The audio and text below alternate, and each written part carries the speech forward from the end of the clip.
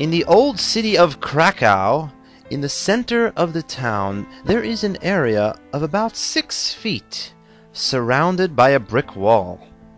It is told that in the year 5123, that's almost 700 years ago, in that very same spot, the ground opened up and swallowed those who stood there before the eyes of a large crowd. And here is the story. The Prince of Poland had his property managed by a Jew whose name was Shlomo. Shlomo had changed his name to Sigmund, Rachmana litzlan, and he had left the path of Torah and mitzvahs. He behaved just like all the other goyim in town. One day, Sigmund met a Jewish woman who had been married before and decided that he wanted to marry her. To please her family, he promised to get married according to halacha, to Jewish law. So, Sigmund went to see the Rav of the town, Reb Yitzchak.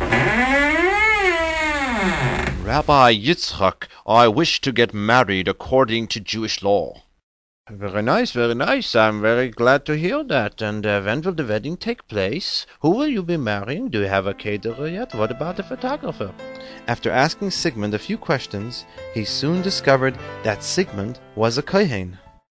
Oh, I'm sorry, Sigmund, but according to Jewish law, a kohen may not marry a woman who has been married before. Rabbi, I will gladly give up my privileges as a kohen in order to get married. I'm sorry, Sigmund, but the laws of the Torah cannot be bargained with. I cannot allow you to get married. Sigmund became outraged. Rabbi, I will marry this woman, whether you will do it or not. If I have to, I will go to another town and get married there. After Sigmund left the Rav's home, the Rav sent a message to the woman's family, telling them that if she would marry him against the Torah law, chas v'shalom, it would bring nothing but calamity to all those involved. When Sigmund heard that, he decided to fix the problem his own way. He went to the prince and told him all that had happened. The prince promised to take care of the matter. The next day, the prince summoned the Rav to the castle. When the Rav arrived, he found the prince, Sigmund, and the local galach all waiting for him. Rabbi, why do you refuse to perform the marriage ceremony for Sigmund and his wife-to-be? Dear Prince, I have already explained to Sigmund that he is a kohen and that he could not marry someone who has been married before. The prince then turned to the galach and asked him, Is what the rabbi said true? Well, yes it is. However, the rabbi has the power to change what the Torah says. I'm sorry, but the Torah laws were given to us by Hashem and can never be changed. Royal Prince, listen to me. He has the power to do so. Very well. That's good enough for me. I will rely on what the galach has said, and I command you to perform the wedding.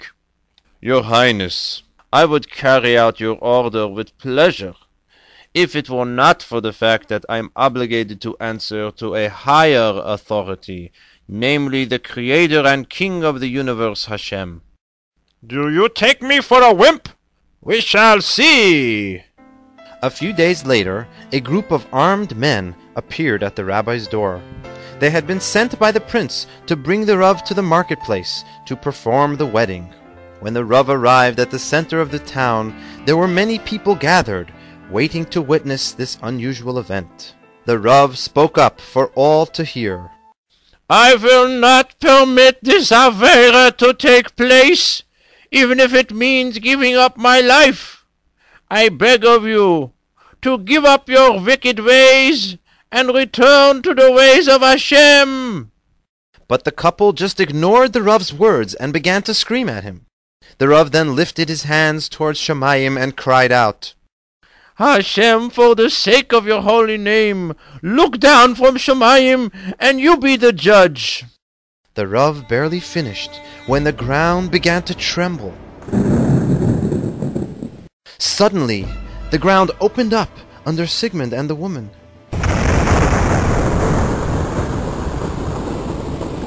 And before anyone could react, the ground swallowed them up. and just as quickly the earth closed up again, as if nothing had happened. Everyone was trembling in fear, just staring at the spot where the ground had opened. The news quickly reached the castle. Oh no! Quickly send for the Galach!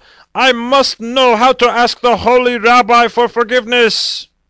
When the messengers arrived at the home of the Galach, they found him behaving like a Meshuggah. He was knocking his head against the wall and mumbling. As soon as he had heard that the Rav had davened and that the ground opened up, he went absolutely crazy. Oh